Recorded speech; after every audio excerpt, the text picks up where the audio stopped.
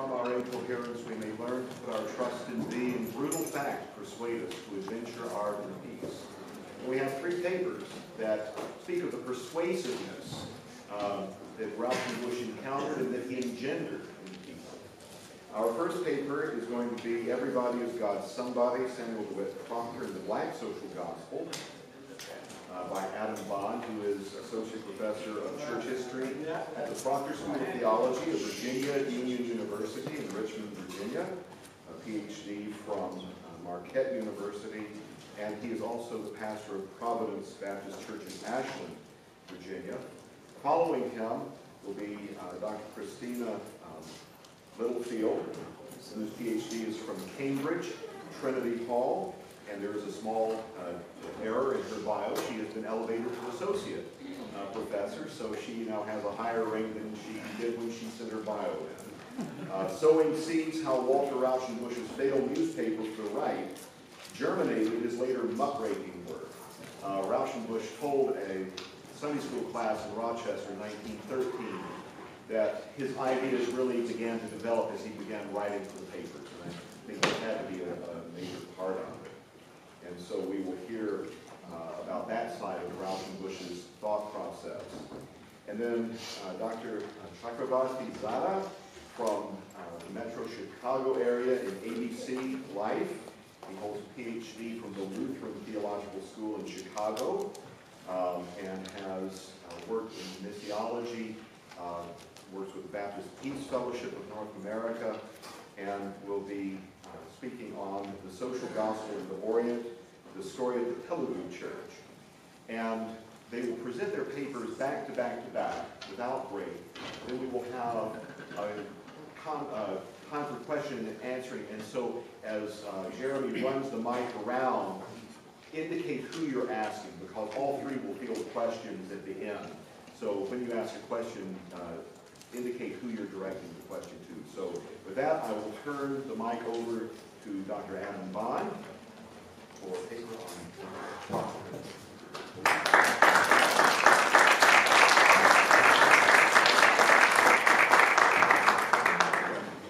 Thank you so much, Philip, and I want to thank as well our team of conveners. I appreciate the opportunity to be a part of this event, and I am so glad that someone thought enough of the proposal that I sent in to find its way into this space to be a part of this conversation. So I am grateful. My pastor in Milwaukee used to say that I'm both glad and happy. I'm glappy to be here today. So let me do this. I know Jeremy has started the time. I want to invite Dr. Proctor into the room, so to speak. I tell my students in my church history classes that I talk to the dead, and that they talk back. And so I want to invite Dr. Proctor into the room by way of a brief, just a brief sound clip from one of his sermons called Holy Ground. And in this clip, it provides us with a brief opportunity to get a sense of the ripples that were caused by the waves that Walter Rauschenbusch let loose. Now, I also want to tell Dr. Gushy that I'm going to sin boldly. I think that's the only time I'm going to mention Dr. Rauschenbusch in this presentation. So at the Rauschenbusch conference, well, that's two mentions. So, so with that in mind, let me invite Dr. Proctor into the room.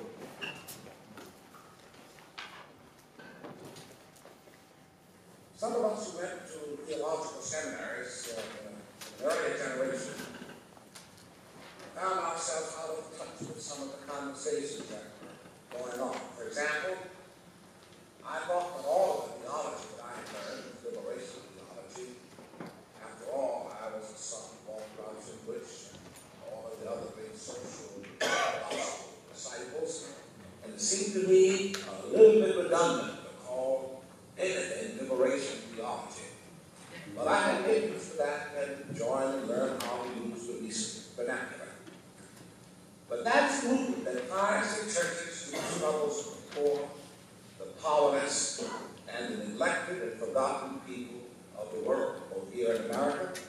in Latin America, and in the scattered communities of Asia and Africa. It is a theology that puts God on the side of the oppressed, and maybe that's why we have to call it by a new name. It's a kind of a corrective, a kind of a reminder to us that our old theology has become too accommodated to middle-class considerations. It is a theology that takes sides in political contest. It gets its hands dirty. It gets right down to the voting booth. It gets down to the labor union's picket line, into boycott strategies and sit-ins and lie-ins and sleep-ins and wade-ins and all such tactics. It is not a neutral, passive, contemplative approach, but an activist, decisive, bold involvement. Therefore, to many, it looks new. To others, it looks like what we often been about all the time. It looks a lot like Amos coming out of Tekoa, crying that justice roll down his waters of righteousness as a mighty stream. Like Jeremiah in Pastor's jail, like Mordecai at the palace gate, or Daniel praying toward Jerusalem, or John the Baptist turning down the sons of Abraham who came to be baptized, or Paul before Felix and Festus and Agrippa.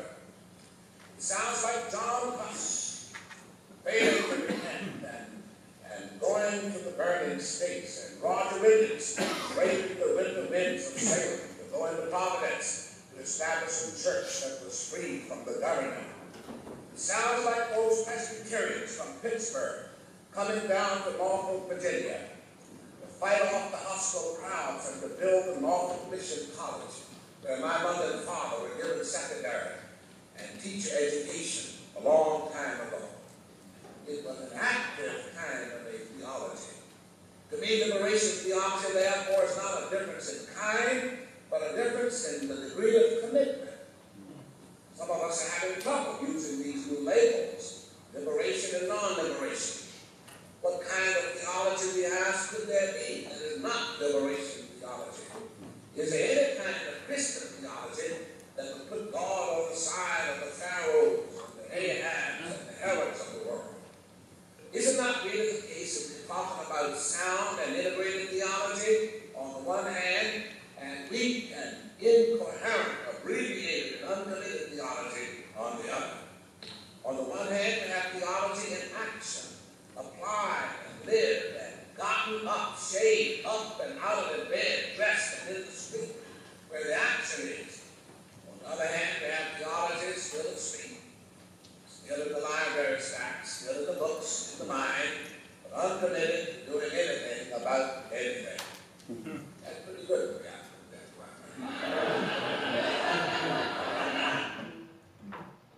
All right.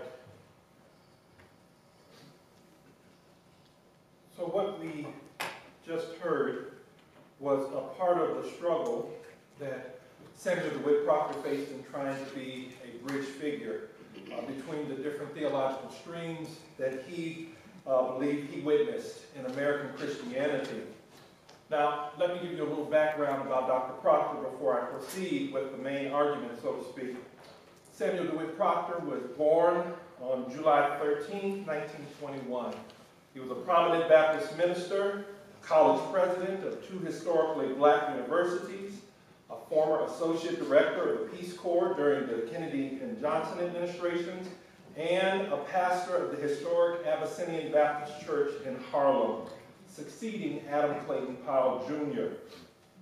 Proctor's genius was his ability to translate what I, and persons such as Dwight Hopkins, call black public faith. Now let me take a moment to distinguish between black public faith and the black social gospel.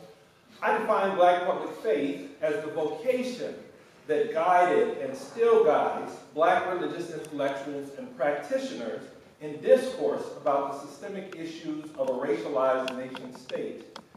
African American religious intellectuals, practitioners, and theologians engaged and/or engage larger publics in an attempt to raise awareness of and combat primarily white supremacist ideologies and policies that govern national and global political constructs. This is a vocation, a call, It requires a commitment to conversations that do not necessarily take place in congregational settings or conversations that find their way into the faith formation literature of church life. A second term that I want to define is the Black social gospel. Now, many of you who have read Gary Dorian's wonderful book, Breaking White Supremacy, would find in chapter 2, I believe, in the very first paragraph, a great definition of the Black social gospel. But let me give you mine. The Black social gospel is a social Christianity and or philosophical and political tradition that emerged in the late 19th century. It found its voice in the early years of the 20th century and began to wane in the latter years of the civil rights movement. Now, that's a formal way to put it, to talk about its formal identification. But really, the Black social gospel was at the inception of Black Christianity in this country. The Black social gospel identifies race as a point of departure for discerning a religious solution for the political and economic ills of society. Persons such as Ralph Luker, among other thinkers, have documented the ways in which the Black social gospel has operated as an ideological force, a social political philosophy, behind the creation of organizations and clubs such as the NAACP and Urban League, among others. But recent studies by persons such as Peter Parrish, Gary Dorian, Susan Lindley, Barbara Diane Savage, and Christopher Evans have helped us distinguish the theological merits of Black social gospel traditions within the larger canon of Black religious thought. Samuel DeWitt Proctor, Howard Thurman, Nannie Helen Burroughs, and others committed to a reading of the Christian faith that made a theological case for the gospel as something that was and is socially oriented. They were guided by what Peter Parrish calls the non-racist Black prophetic principle. That is, a belief in the personhood, the parenthood of God, and the kinship of all humanity. And they envisioned a beloved or a genuine community that celebrated the inherent personhood of every human being on the face of the earth. In most instances, Black social gospelers privileged a historical Jesus who was or became Christ through his paradigm-shattering life as a human being. And they saw the church as one vehicle for transforming society. Walter Rasuchenbusch gave some of these religious leaders language for what they already believed, notions that were already embedded in their congregational and cultural DNA. Proctor's public faith had at its foundation a concern for Black humanity. His numerous sermons and publications reflected a belief in the worth of persons, especially but not limited to African Americans. Race remained a constant in his religious reflections. His own experience as an African American included the life and death of Jim Crow, the Civil Rights Movement, and the introduction of affirmative action. The relationship between race and religion in the United States, moreover, is obvious. As DeWitt Hopkins notes, one cannot speak of theological anthropology, our understanding of humanity in light of God in America, without race entering into the conversation. In his public presentations, Proctor argued for the equality of African American existence, African American humanity. He grounded his beliefs about humanity in the claim of God's parenthood and humanity's kinship. He preached this message: everybody is God's somebody. That was an actual sermon that he used from Acts, where the text states that out of one blood God has created all nations. This idea represents Proctor's complex response to racism and its consequences in American public life. As Proctor saw it, a spurious anthropology plagued the United States. He fought the racist practices that stemmed from that anthropology with a public faith, with a Black social gospel that reflected that was reflected in sermons and in his classroom lectures. From the pulpit to the classroom, Proctor hailed this idea that everybody is God's somebody. All human beings are the children of God. This basic tenet of Christianity was foundational in the liberal theology of his age, but some believed it more than others. Proctor was an integrationist, and I struggle with these labels, integrationist, and later I might say accommodationist. I'm beginning to think of Proctor as a bourgeois nationalist. And I got this language from my dean at the School of Theology, Corey D.B. Walker. I'll say more about that in a moment. Proctor was an advocate, an activist who fought against racism with the power of persuasion. He was trying to educate for the humanization of society. He believed that racism was at the root of many of the problems that adversely affected African Americans. He wanted to increase the opportunities that would create greater prospects for children of all races to achieve educational success and for persons who were in poverty to achieve a reasonable standard of living. He wanted to eradicate racism. He argued that racism is an antecedent to many of the problems in society. His claim for equality was a call for a moral regeneration among persons who opposed racial uplift for African Americans. His fight for equality also displayed the advocacy of a black middle-class ethic of self-help by way of thrift, piety, education, and political participation. This notion that he was both black and middle-class, American and Christian, so to speak, all wrapped up in one, is indicative of a long-standing tradition within African-American Christianity, as well, that has concerned itself with social ethics and the problem of racism in American life. So let me give you 2 points. Basically, what I'm arguing is this: that Proctor leveraged the pulpit and the classroom to educate for the humanization of society. And by that, basically, he was trying to make plain that idea that everybody is God's somebody. To be sure, Proctor was well aware of the problems of race in American society. The focus of several of his sermons and talks was racism and its concomitant issues. He saw racism's connection to poverty, crime, and many other social concerns. For him, the problem was an American one. He did not see racism as merely a black concern or white concern. All Americans should understand the consequences of racism in American life.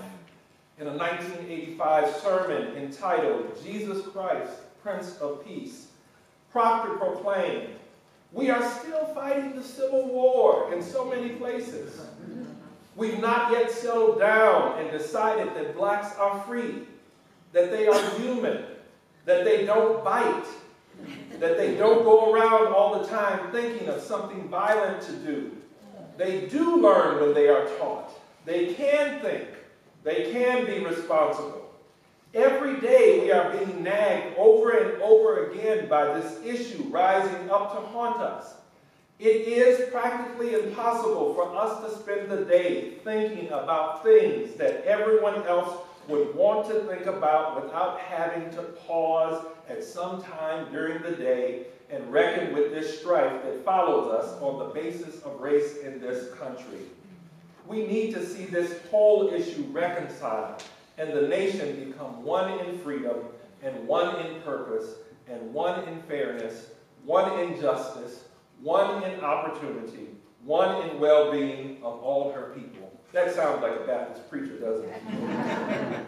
His early life in segregated Norfolk, Virginia, observing the racial codes of the South, displayed clearly for Proctor the problems of American society. It is fair to say that he saw racism as the primary concern of the moral crisis in the United States. At the root of racism was the devaluation of black personhood. The racial problem in the United States concerned Proctor much more after his missionary tours in Europe and Asia. In 1954, Proctor reported his impressions of the world after returning from his missionary tour of 1953. He was a Baptist envoy, along with several other American Baptists who worked with local leaders in places such as India to turn over control of Baptist schools to the indigenous groups in those countries. During the trip, he reported that several residents questioned him about the nature of his relationship as a black person with the colonizers of the world. He was pressed to consider who he was as an American and as a citizen of the world. In one account, he recalled, "The bottom line was that I saw how many dark-skinned people lived in the world and that they all had been colonized by Europeans. This gave me an authentic identity with third world people and their struggles for clean water, nutrition, food, health care, safe housing, basic education, and hope for a brighter future," end quote.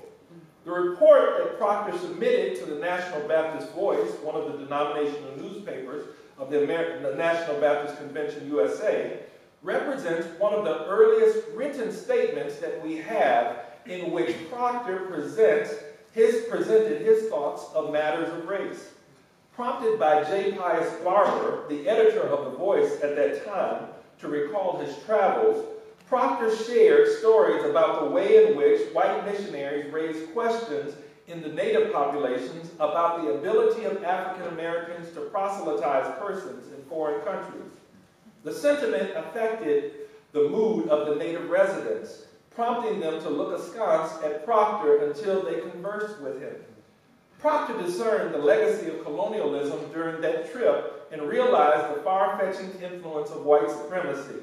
He saw, moreover, the extent to which Europeans, especially white Christians, were viewed with distrust in several locales. He stated, "One night, I had it out with leftist students in Jamshedpur, India. They scolded me for being an American and a black person. They thought I should have fled my country or shot myself." But Proctor's response says much about his faith in America. He wrote, "I explained that despite the injustices, I had accepted America as the place most likely to mature into a free, pluralistic society with individual liberties, a government by the consent of the governed, and an economy that could provide equal employment opportunities, housing, and education." The trip alerted him to the urgency of the problems in the United States. He described the results of his travels by stating that his conscience underwent a real metamorphosis. He would bring that into later conversations by talking about the ways in which this whole thing was messed up going back to 1619. He argued that it arrived with the first enslaved, the problems of American society arrived with the first enslaved Africans at Jamestown, Virginia. When whites realized that Africans could hold up under North American weather and diet, he said, they made racial slavery an institution. He continued, so today's black minority condition is traceable to this incipient condition. Proctor saw in racial slavery the foundation of prejudice in American society. He preached it and he educated folks, telling them that a part of the crisis and self-concept among African Americans was dated back to the ways in which there was not much time to really develop healthy self-egos when one who was an African American interacted with the larger culture. For the larger culture always sent messages to African Americans, to black people, saying that you were not worth much in this society. Proctor, however, understood from his own background, his own upbringing, that basically that was not the truth. For in his community, being insulated somewhat, he called it really a community of wholeness and well-being, in which, and let me just say this real quick, Proctor had a problem really with black theology and black power. One of the reasons that you heard what he said in the audio clip was because I believe Proctor didn't have to worry about being brought up with a healthy self-confidence, because his community in Huntersville, Norfolk, Virginia, always enforced that he was God's somebody. His grandmother told him that. His mother, his church, the Main Street Baptist Church, told him that. So Proctor understood that when James Cone and others came up with black theology and womanist theology as well, that they were really trying to provide a corrective, because they were some of the first persons going into a quote-unquote desegregated environment. So that was my first point. He's educating, he's leveraging the classroom, he's leveraging these sermons, the pulpit, to basically help to humanize society, make it plain that we are all God's children, that everybody is God's somebody. But the second thing, the second point that I would make about Proctor's life and his work is that basically he was a bridge figure between traditions and cultures, religious traditions, theological traditions and cultures. Proctor could look to the left and look to the right, so to speak, in the theological spectrum, and basically understand that they all had a purpose. They all had a purpose, and that they all came to the conclusion in some way or another, that very idea that everybody is God's somebody. Proctor wanted African Americans to move beyond living into stereotypes and embrace a self-understanding of blackness that would allow them to move freely among whites. In this way, Proctor might have been not only an integrationist, but what I would call a bourgeois nationalist, because he was able to move into certain circles and bring African Americans and other persons of color into those spaces with him. He started a program at Rutgers University. He was called to the University of Wisconsin, where he tried to create a community for African American students. He would later go on to start a Doctor of Ministry program at United Theological Seminary. And if I were to really sit down again with Gary Dorian at some point, I hope we get an opportunity, one of the things that I would talk about in terms of how we can continue the scholarship of the black social gospel is that it did not stop with King. While many people kind of bring the black social gospel to 1968 and end it really with King, Proctor lives on to 1997. And he is forming and helping to inform all of these people, these black preachers who see him as a giant. So Jeremiah Wright was in that first Doctor of Ministry class at United Theological Seminary. Susan Johnson Cook, who became an ambassador in the Obama administration, was also in that first class. There were lots of other ministers who are in celebrated and highly respectable historic churches in this country. And Proctor helped promote the black social gospel by leveraging these spaces and being a bridge between what was, what is, and what is to come, so to speak. About that, Proctor spent the majority of his life arguing for an integrated, prejudice-free society that affirms persons of all races. Although he saw a great deal of progress on the matter, he was able to see the issues that remained at hand. Proctor lived long enough to witness several changes, but it is obvious from his sermon illustrations and writings that he was still combating racism during the twilight of his life. He fought for racial progress that was real, validated by moral and legislative support that he had seen happen over time, and he celebrated legal victories, hoping that there was still more to come, because he preached and believed that everybody is God's somebody. Thank you for your time.